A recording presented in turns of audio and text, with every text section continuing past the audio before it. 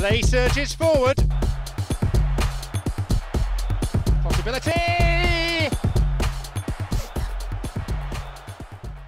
Welcome back to another episode of Retro Football. Dave is with me, as always, on that virtual couch, and we are playing Mia Hamm Soccer on the 64. Mia Hamm, if you didn't know, guys, I have to put my hands up here. I read up on her before making this video. She was an American professional soccer football player, played as a striker, and is a bit of an icon in the US, which is pretty cool. Yeah, I have to be honest, we are venturing into the unknown with this one. This is a game that I've never heard of. Yeah, Nintendo 64. I don't know if this appeared on other systems. I don't think it did, hence the 64 there in the name of the game title. Yeah. Oh, wow, you could do a US League season, so very heavily US sponsored, US soccer. Maybe it only appeared in North America as well, Dave. Yeah, now these menus are actually starting to look familiar. This looks like World League Soccer, which we did get, and in fact, shameless plug, we featured it on the channel. We did a few weeks ago, actually. Let's... Yes, we did. Human, I think we... This could be two-player. There's a controller select screen. Okay. So if you go for that, we'll play versus New York. And there's a screen where we can both select a side. Okay. No, I don't want to do that. No. No. So go down to continue. There we go. You have to have two you human have to teams. And you have one so far. Really? Okay, that's strange. Strange. Yeah. There's the teams, guys. I don't know if this is women's soccer. I know it's a silly thing to say. I assume it must be. Because I don't recognise those games, those names at all. You can insert your Rumble packs now, apparently. Let's see what this is about. We don't need to. Right, okay. Yes, So it's that's women's heads or soccer. Look tails. at the player models, man. I don't know if you're going to be playing this. I hope you are. Well, that's me going up and down on the analog stick there. Okay. And Let's that's have the a look. AI. That was the AI, wasn't it? Because I don't think you were doing that.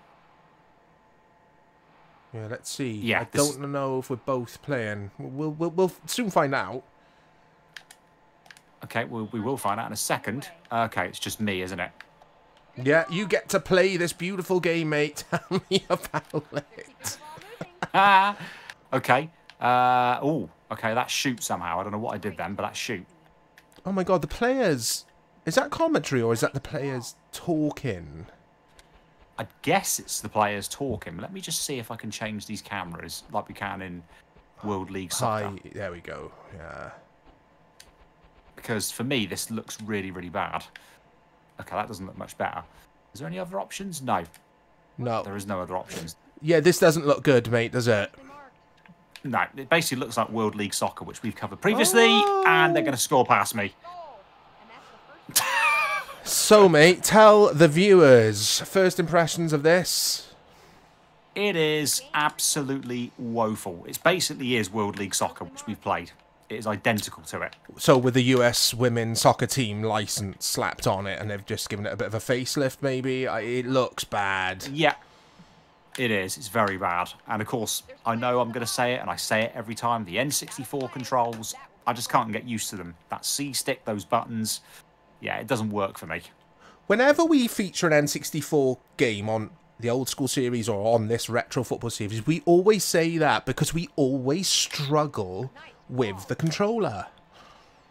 Yeah, it's one of those things. Now, back in the day, I've got to be honest, I struggled with the controller even back in the day. So it's not the fact that I'm trying to use a dual shot controller instead of an N64 pad. I'd still struggle even with a real pad.